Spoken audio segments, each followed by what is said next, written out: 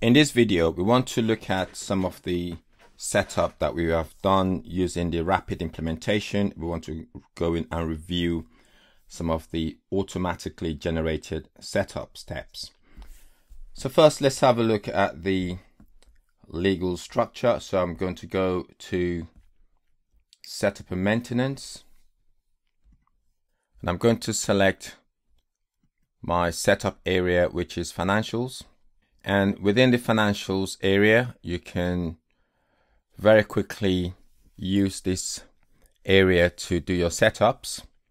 The initial users, for example, will give you the required task, and you can also select all tasks to look at all the tasks that you can perform under the specific functional area. So for example, if you want to create go to a task to create implementation users, you can actually do it from here as well, or create data role for implementation users. You've got other areas like enterprise profile. You've got the required tasks for enterprise profile, and you have all the tasks as well, where you can look at the reference data sets, import objects, import mappings, running geography loader. You can scroll down and see some other ones like managing locations and so on. And so let's start from the legal structure. First, we want to look at the legal entity. So let's have a look at the legal entity that was generated. If you remember, we entered the data in our spreadsheet. So this is our spreadsheet, and we had a number of legal entities that we described in our spreadsheet that we want to check how they have been created. And remember that we also have the addresses as well.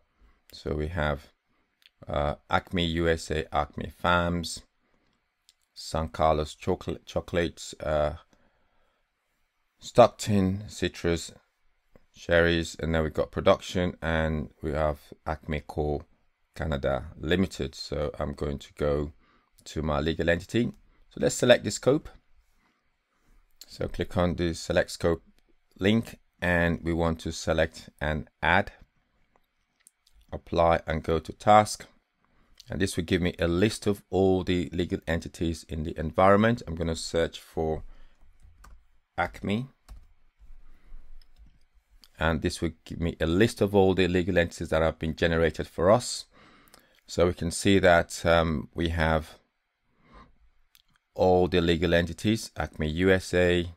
So all of these have been automatically created for us using the rapid implementation spreadsheet. So I'm going to select Acme USA Limited, click on save and close. So that gives us the scope, so we can see the details. This is the primary address. Legal entity identifier is also a legal employer. You can put in start dates, end dates, legal entity identifier Acme 1001. So if I go to my spreadsheet, that's my identifier Acme 1001. That's the address, and that's the details. So all of these have been created for us by the rapid implementation spreadsheet. So that's how to check your legal entity.